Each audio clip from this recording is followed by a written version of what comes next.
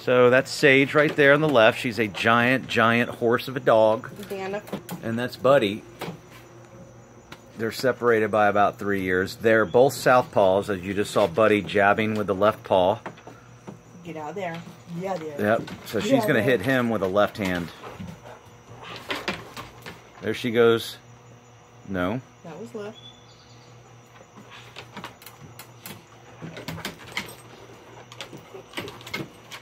There she goes. She jabbed him with the left. She got him with the left. Uh-oh. Oh shit, it's on now. Oh shit, it's double on now. There she goes. Oh, she hit with the right. She's jabbing with the right. She got the left. Buddy's got the left. Oh, she faked him out with the right.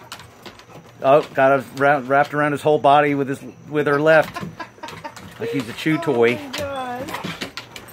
So you got a 74-pound dog against a 120-something pound dog. She was going for the leg on that one. Oh, she's just swatting Buddy like a fly. There, look at that big left hand. Big left hand. Oh, she's gonna give me a kiss. Maybe not. Oh, got him with the left hand again.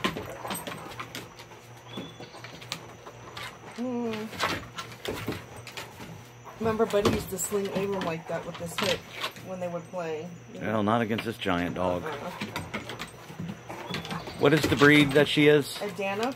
Danoff. It sounds like a very rich billionaire family from Austria. Danoff. Or Switzerland. It's a cross between a Bull Mastiff and a Dana and a Great Dane. So well, they put the two breeds into one word. Yeah, well, she's like a beast. Ooh, you got Buddy slobber on your head. Both. Ew.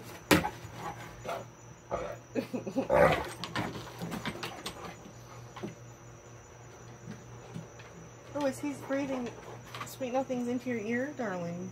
Get out there. Get out of that. Get out of that. You don't want to know that.